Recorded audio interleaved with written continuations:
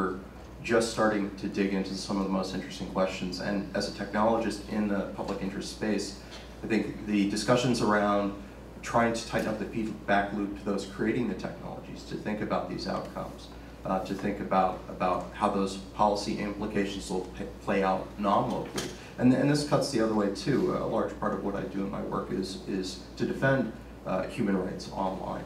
And that's equally fraught for the risks that those trying to speak freely in contentious and crisis regimes face. And you feel that weight as a technologist there. So I mean, setting aside the loaded question of lawful intercept and just looking at how you enable something maybe we all can agree on a bit more, like the UN Declaration of Human Rights and access to knowledge and access to free speech, that's still challenging, where there's a positive outcome and a policy that we maybe all are have a stronger consensus around exporting that's still very challenging for technologists on the ground to make the right choices. And I go back to what I said about how an open system fails in a way when we're working with it that we can gather key information and we can audit those outcomes and make sure that we're moving in the right direction rather than failing and not having a good idea of how to improve upon what's happened.